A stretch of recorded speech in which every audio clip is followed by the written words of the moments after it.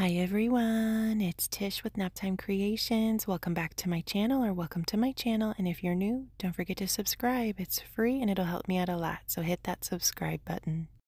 Today we're going to be making a really fun project. I got these molds from Let's Resin. There is a melted lollipop and a melted popsicle.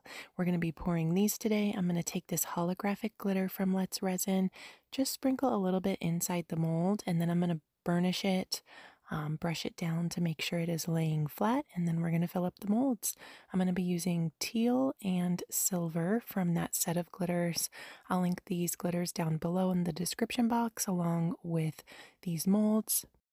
And this is just a little makeup brush. You can get it from Dollar Tree or your local drugstore, even Walmart.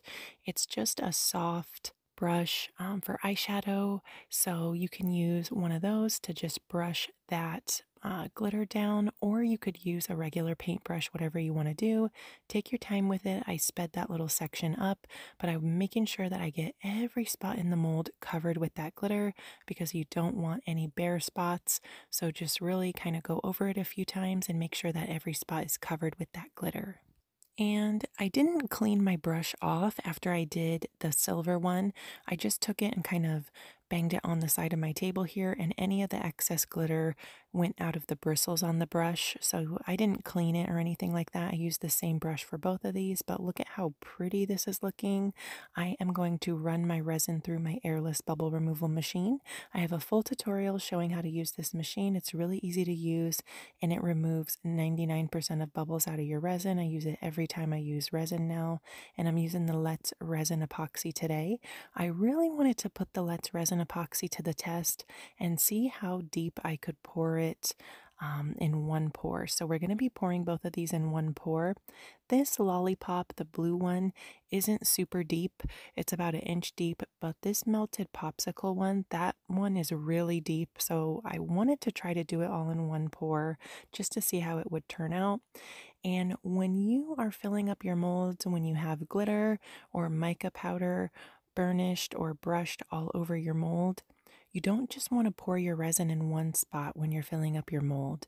You want to take your cup and move it around, because if you pour that resin right in the same spot, it can make the glitter or the mica powder move, so you will have a bare spot on your finished piece.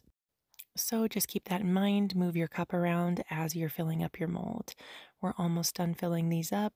I did have a few little surface bubbles just because of the depth of these molds. So I'm taking my silicone paintbrush and I'm just popping those really easily.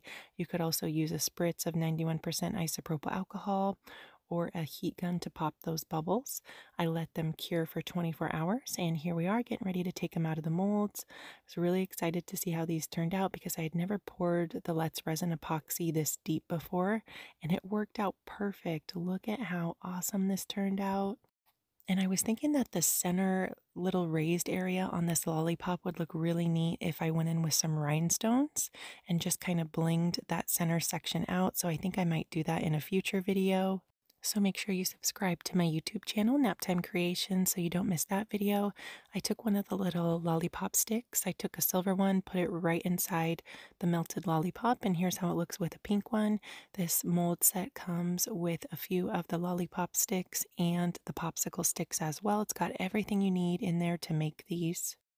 Now, this one I was a little bit nervous for because this one is really deep compared to the lollipop. I didn't know if it was going to cure, if it was going to work out, if I poured it too deep, but it actually worked out perfectly. So you can pour that Let's Resin Epoxy deep. This mold, I would say it's about 3 inches deep, or a little bit more than 3 inches even. Turned out perfectly, which is amazing. You can use that resin for deeper pours if you want to, which is really nice. I love when you can use one type of resin for different types of applications. Then you don't have to go buy a bunch of different brands to work on different projects. Here's how the little melted popsicle turned out. So cute. I think this one's my favorite. Let me know which one you prefer down in the comments, the popsicle or the lollipop. And as always, I'll link all the materials I used down below in the description box along with the coupon codes that I have. Don't forget to subscribe to my YouTube channel, Naptime Creations. It's free and it helps me out a lot.